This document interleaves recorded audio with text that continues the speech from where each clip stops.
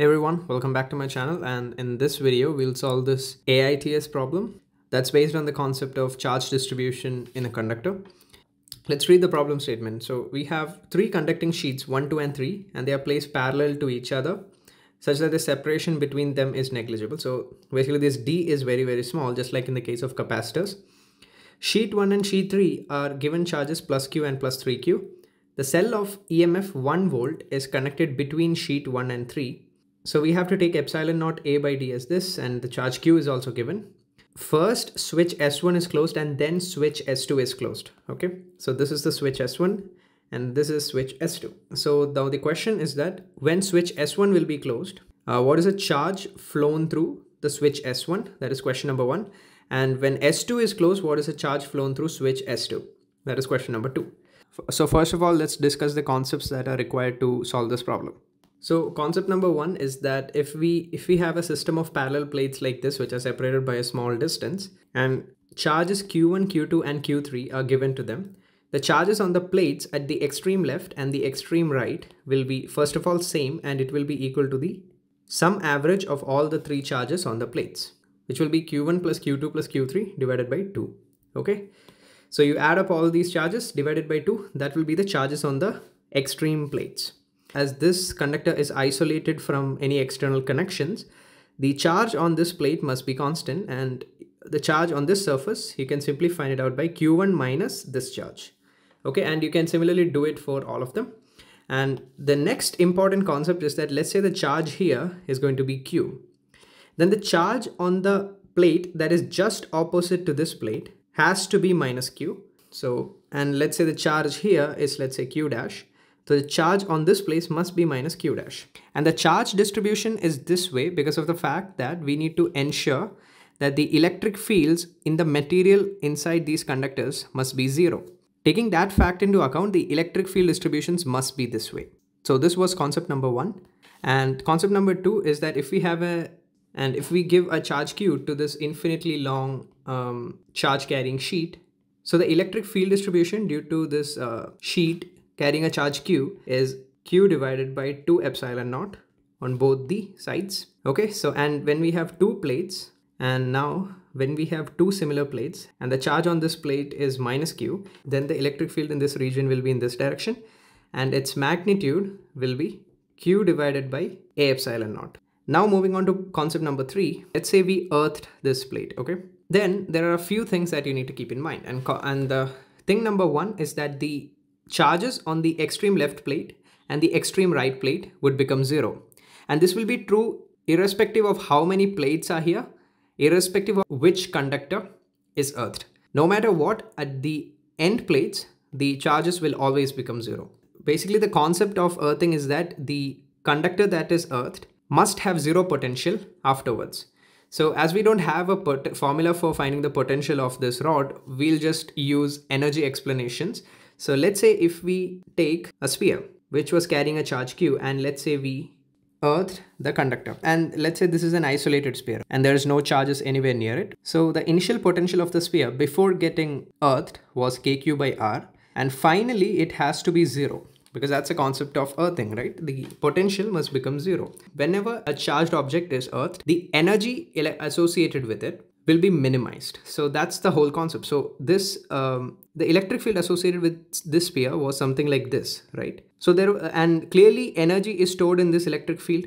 So when the sphere was earthed, this charge became 0, and with that the energy associated with this sphere was made 0. As I explained earlier, this charge would become 0, and the advantage of that is that the electric field over here, or we can say the energy associated with this electric field, is now 0. That is one way of explaining the fact that the charges at the end of the plates must become 0 after one of the conductors is earthed. With these, we can move on to our problem now. In our problem, this conductor, this plate 3, the plate 3 was given a charge of 3Q and the plate 1 was given a charge of Q. So as I described earlier, before any of the switches were closed, the charges at the end will be the sum average of all these charges. So that will be 4Q by 2, which is 2Q. Okay.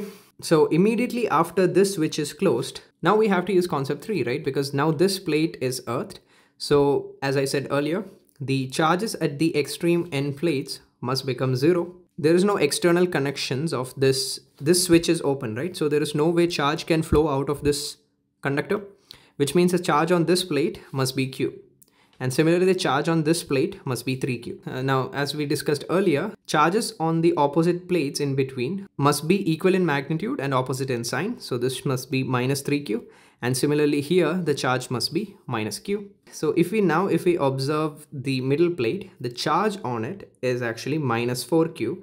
Initially, before it was earth, the charge on this conductor was 0, and now it has a charge of minus 4Q. So you can say, so a charge of minus 4Q flowed from the earth to the conductor.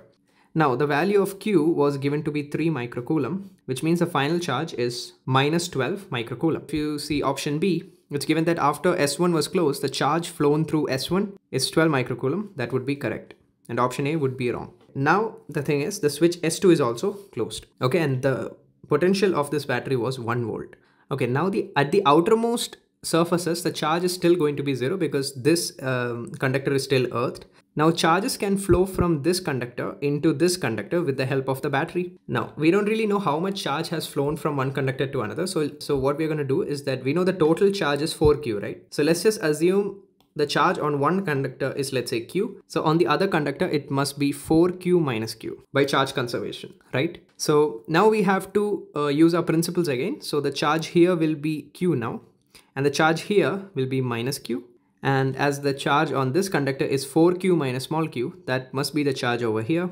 The charge here must be the negative of 4 capital Q minus small q. So we had to discuss one more concept. So the electric field here will only be because of these two charges. And the magnitude of that, as we discussed earlier, was Q divided by A epsilon naught.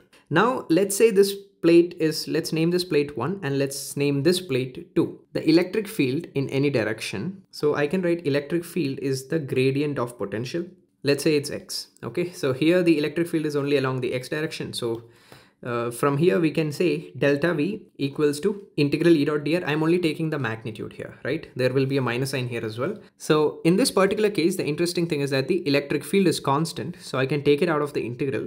So this will be E times delta L. So let's say this distance is d. Distance between these two plates is d. So this is simply going to be ED. So the potential difference, the magnitude of potential difference between plate 1 and plate 2 will be the electric field here multiplied by the distance between the plates. Another thing is that in the direction of electric field, the potential decreases. That is exactly what this equation means. So as we have assumed the electric field to be in this direction, potential of plate 1 must be greater than potential of plate 2. Now with this, we can move on to our problem. So as this plate 1 and plate 3 is connected across a battery whose potential is 1 volt, we can say V1 minus V3 equals 1 volt. So the electric field over here, so I'm going to get rid of this minus 4Q. So the magnitude of electric field over in between these two plates will be Q divided by A epsilon naught. And we assume this to be the positive charge. Then the electric field here will be in this direction and the magnitude will be 4Q minus small q divided by A epsilon naught. Okay. What is V1 minus V2? As we discussed earlier, it's going to be the electric field times the distance between the plates. So it will be Q divided by A epsilon naught multiplied by D. Now similarly, so in this case, we have assumed the electric field to be in this direction. So as I said earlier, in the direction of electric field, we assume the potential to decrease. So in this case, we have to take potential of 3 to be greater than potential of 2. So we can say V3 minus V2 must be equal to 4Q minus small q upon A epsilon naught, which is the electric field times the distance. So in this case, the distance is 2D. So we can subtract these two equations. So V2 will get cancelled out and we'll get V1 minus V3 on the left side, which is 1 volt. I can take D upon A epsilon naught outside and I'll get, so after solving this, we'll get the value of Q 18 millicoulomb. The question that they were asking is what is the charge flown? So before the switch S2 was connected, the charge on this plate was capital Q, which is 3 millicoulomb. And finally, this became small q, which we found out to be 18 millicoulomb. So a charge of 15 millicoulomb actually flowed into this particular conductor. So option D will be correct in this case. So the answer to this question is option B and D. So guys, if you found this session helpful, please hit the like button. And if you want to see more videos like this, please subscribe to my channel. And thanks for watching.